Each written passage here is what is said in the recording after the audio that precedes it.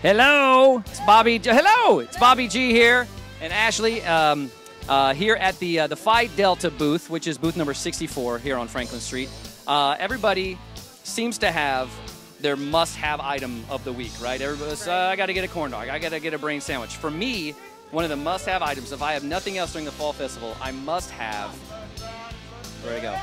Some cherry apple cider. They've got them here at the Phi Delta booth for $4. You, on the other hand, prefer regular.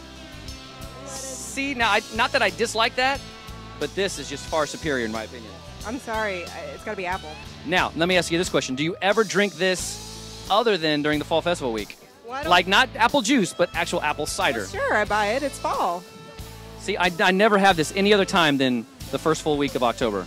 I don't even know if you can get cherry anywhere else. Maybe that's why. I have a hard time getting... I smell something.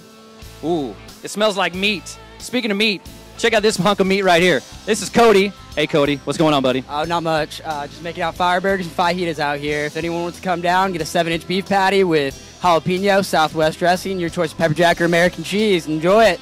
He has his pitch down. Now, it's called the PHI-er Burger, but it's not F-I-R-E, is it? No, it's PHI-er.